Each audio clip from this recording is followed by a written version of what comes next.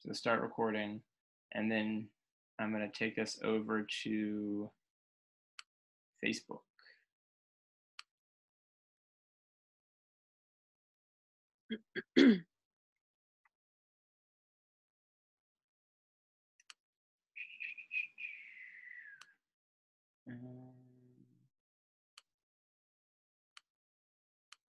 So one of these days I will remember how to do this smoothly, but today is not that day.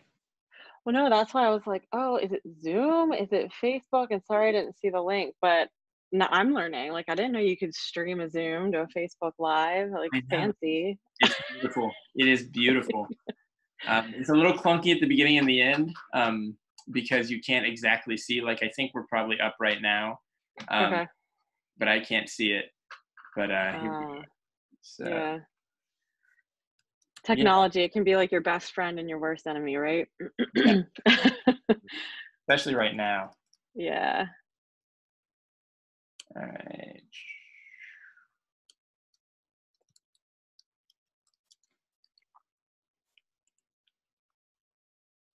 All right, so we think we're okay. So now I think we're going live, and Oh, it does say in the upper right-hand corner, oh yeah, live on Facebook. Yeah. And it says recording, so I think we're recording. cool. That's awesome. Well, I can't see us live yet, but I think we are live because in the past I've just looked awkwardly at the computer right now. Yeah. So it's kind of amazing.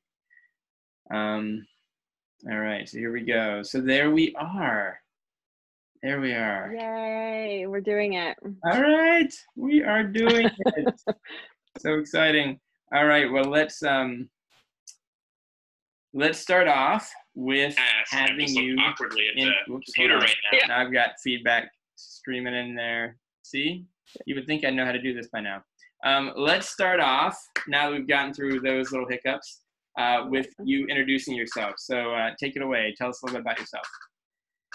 Sure. Well, first of all, thanks for inviting me to have this conversation. As we were kind of chit-chatting before we went live, I'll just kind of repeat that self-care is something I'm super passionate about and I love talking about, and not all the time that anyone wants to listen. So this is a great opportunity.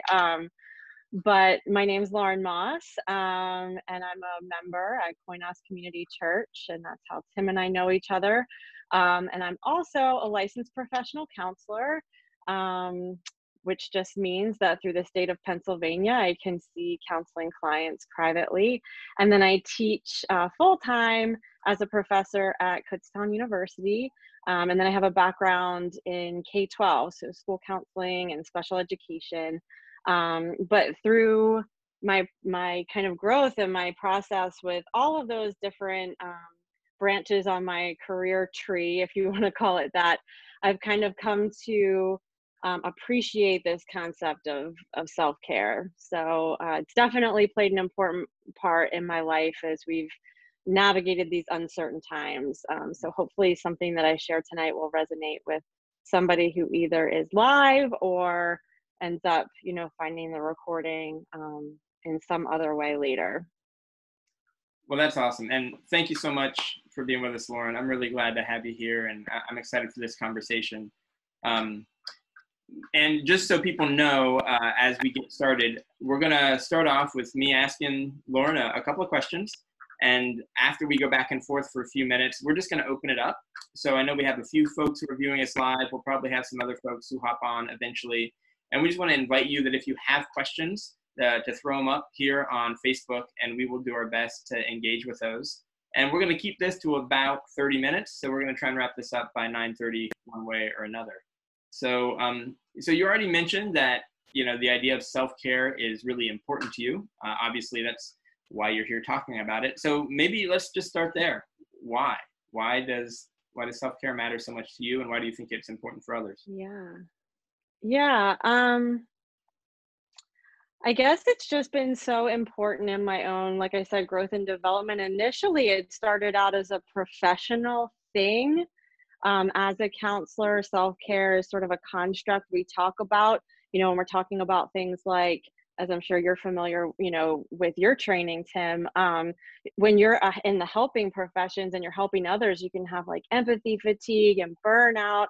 And so they teach us about self-care and how it's important to understand that you can't pour from an empty cup and things like that, that we really need to take care of ourselves so that we're able to give to others.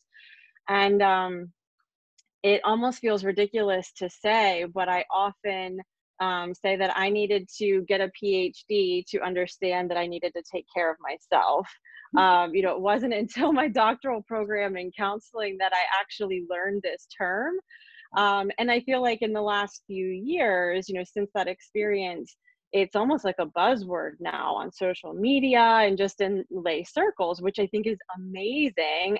And I wish it was that way, had been that way when I was growing up. I recently had a friend tell me, obviously before shelter in place and all of that was happening, that her niece was having an 8th birthday party with a self-care theme. I'm like, what? How do 8-year-olds know what self-care is? But I'm used to like unicorns or Disney princess, and this girl wanted to do self-care. So it really struck me that this has become part of just the vocabulary and lifestyle in a lot of people. Not just those who are in the helping professions, which I think is amazing. But I still can't help but imagine that there are other people out there, still who, even if you know what it is, are like me, where you're finding yourself in a place like I was in graduate school, feeling like, okay, now this term has been introduced to me, and I'm starting to understand that, I need to take care of myself in order to help others. But how do I do that?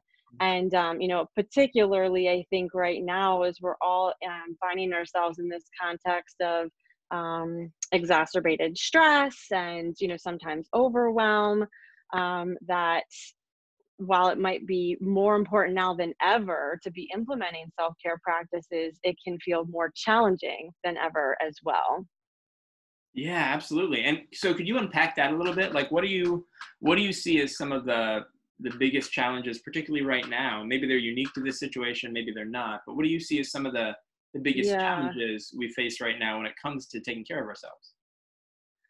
Yeah, I think anytime that we're in a situation where there's stress and overwhelm happening, it tends to not bring out the best in us, right? Like if there are already, for example, patterns in your marriage or in your relationship with your children or your sibling or your coworkers, and now we have extra stress of, for example, not having someone available for childcare, or maybe finances are a stress.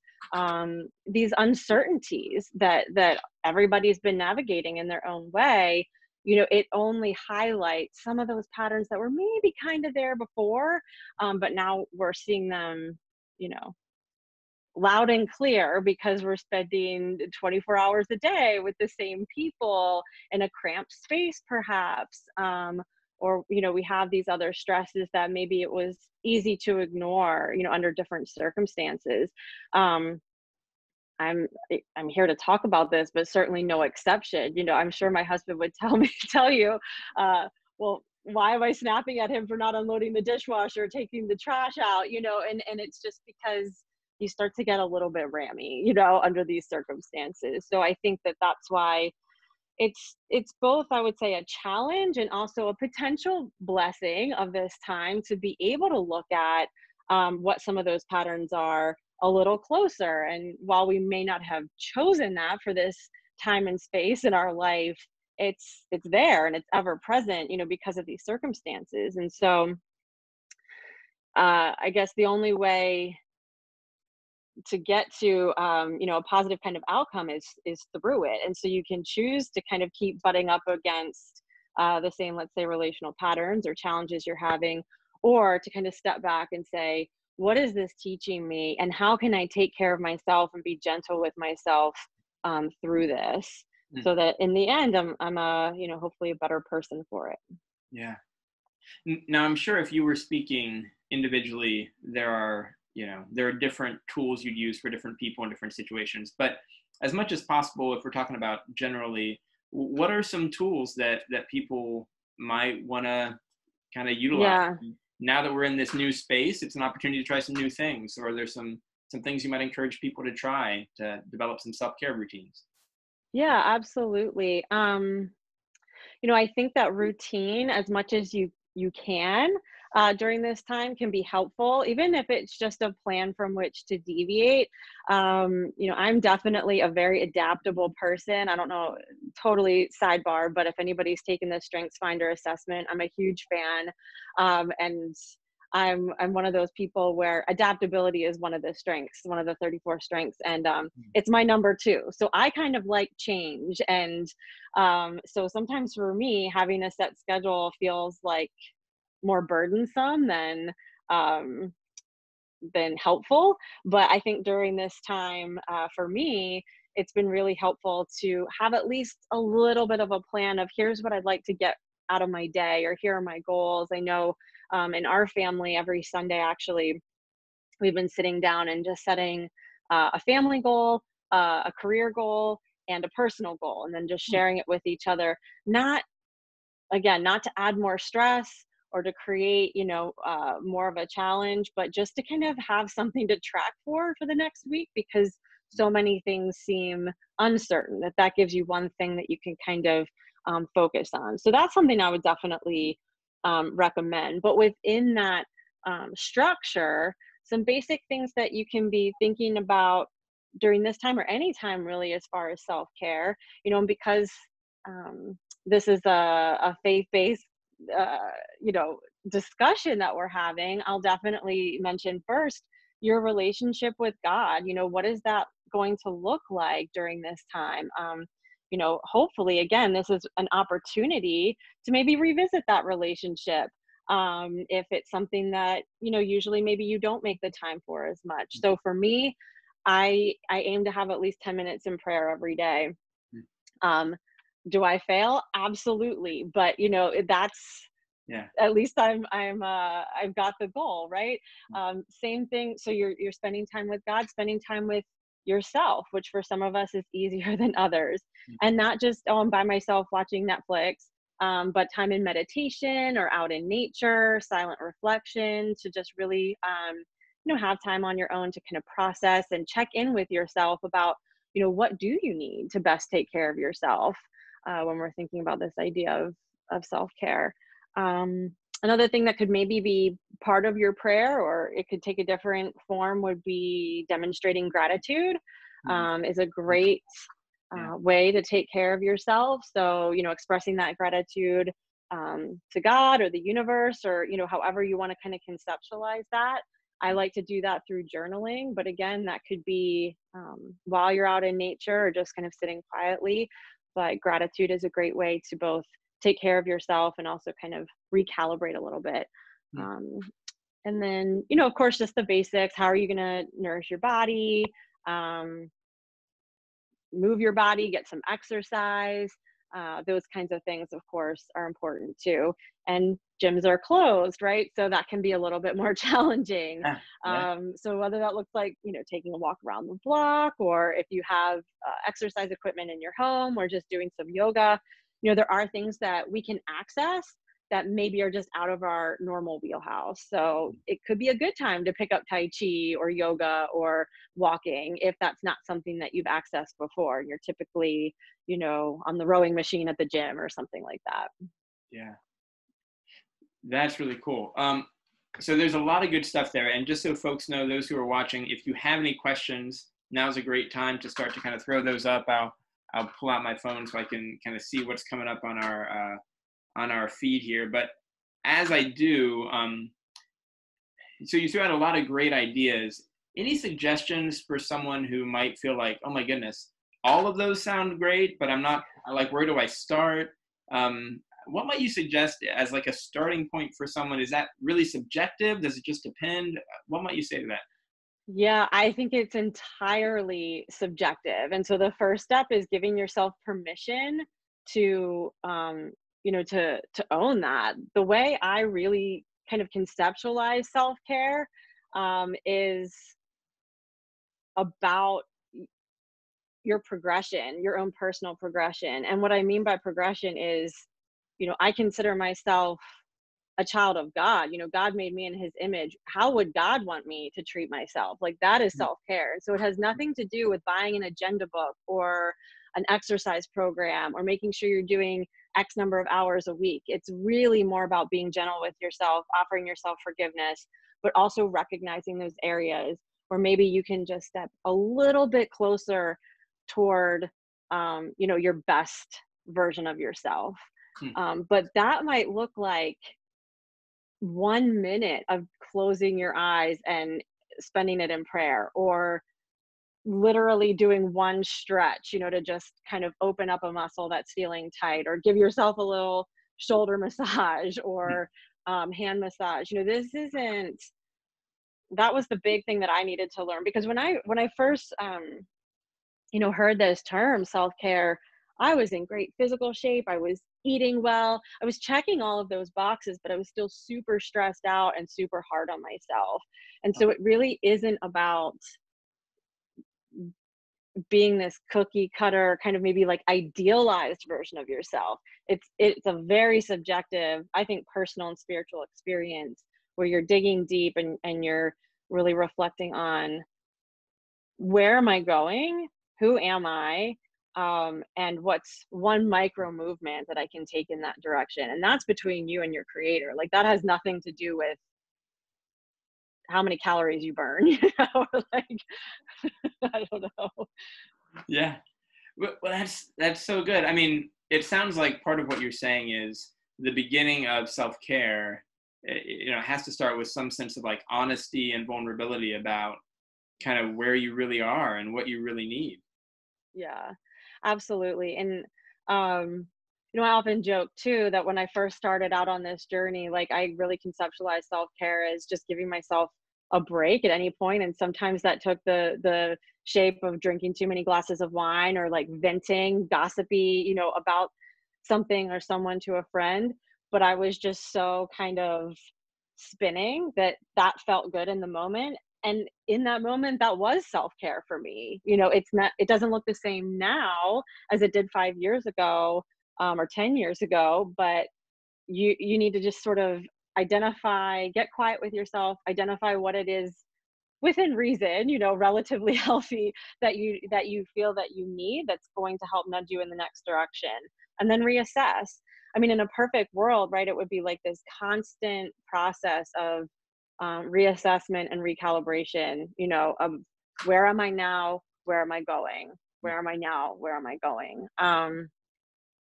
and that just takes time, and it takes quiet. And I think that's what's tough, in our culture. We're not necessarily, you know, in the Western world, really comfortable with that all of the time. But again, I would say that's another one of the potential blessings in this time we find ourselves in. For some of us, we have a little bit more time than we would have otherwise. And for some of us, not. So certainly not overlooking that, just because that's been my experience in the last few weeks. You know, I know there's a lot of people who have had a lot of noise and disruption around them too. So, Yeah, absolutely. So, man, there's so much there. And so, again, I just want to welcome folks who are watching in the few minutes we have left. If you want to throw out a question in the comments, please do. But I'm just going to keep throwing things out until we get some other questions. So you said something about, you know, what self-care at one moment isn't maybe in another.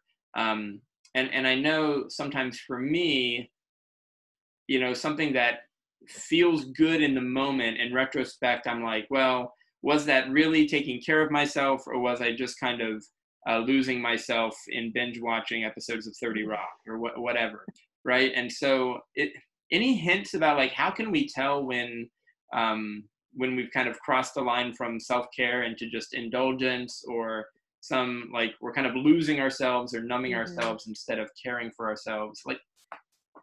yeah, it's a really delicate balance. And I think the main takeaway that I would want anyone listening, you know, to kind of glean from my experience would be just to continue to do that checking in. Like, that's great that you're doing that. And you're like, now that I think about it, maybe that wasn't really like, maybe one episode was healthy and like I'm decompressing. Five in, that probably was a little, you know, wasn't serving me. Mm.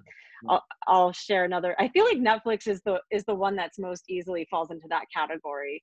Yeah. At the beginning of the shelter in place, we started watching Ozark, which I was super into, and like for anybody out there who watches it, yeah, it was really cool. It's about this family, and they unsuspectingly are like in this drug cartel, and they relocate.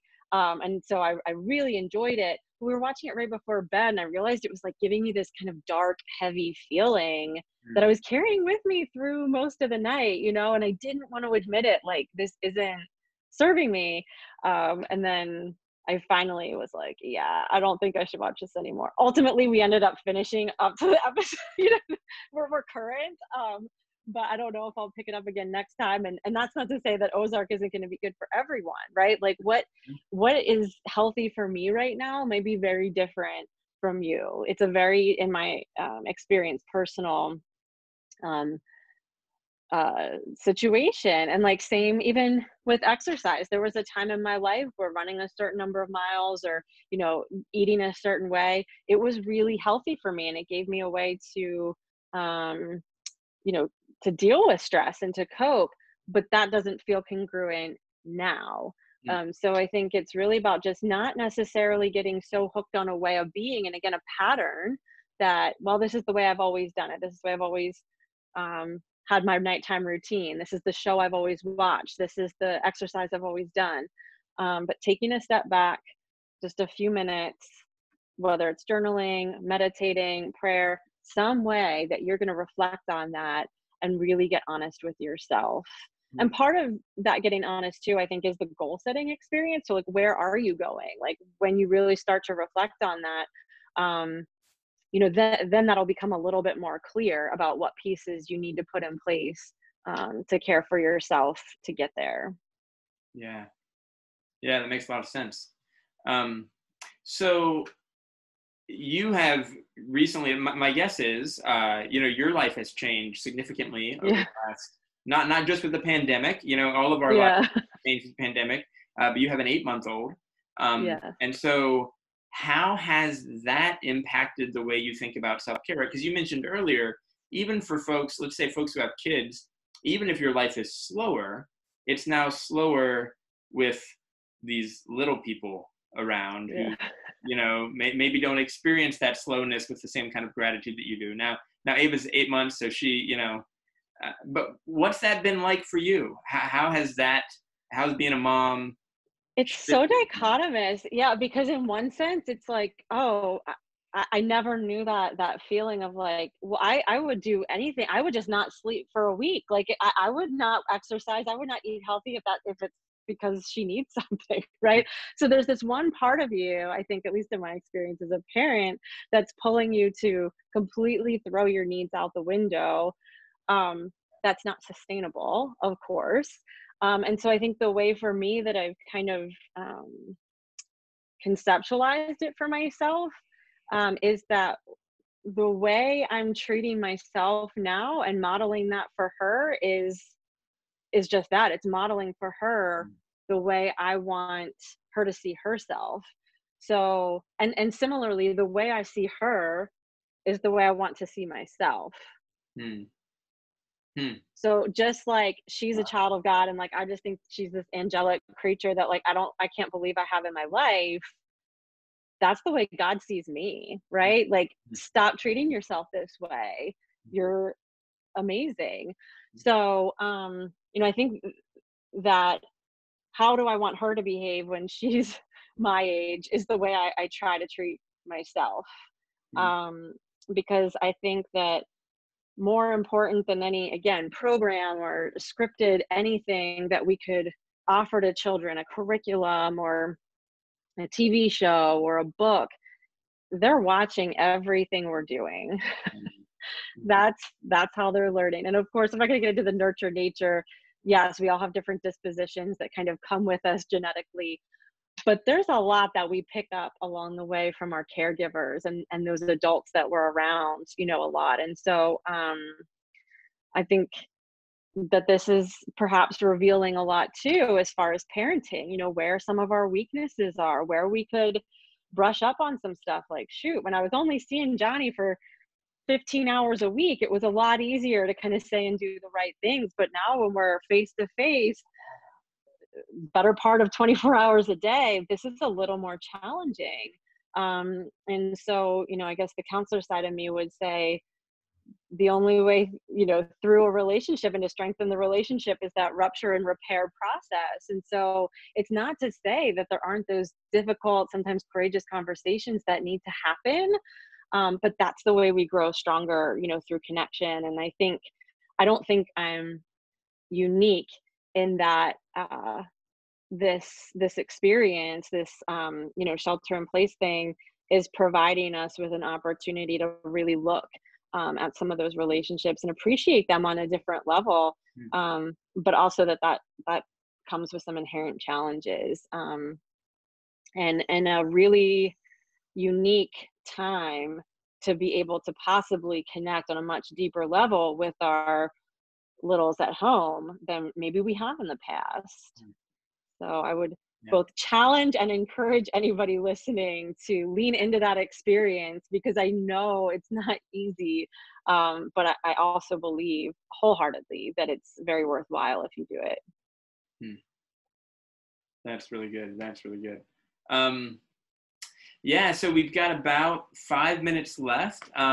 If there was like one thing you could pass along, one like little nugget that you're like, man, if I want to say anything, I want to make sure I say this, what might that be?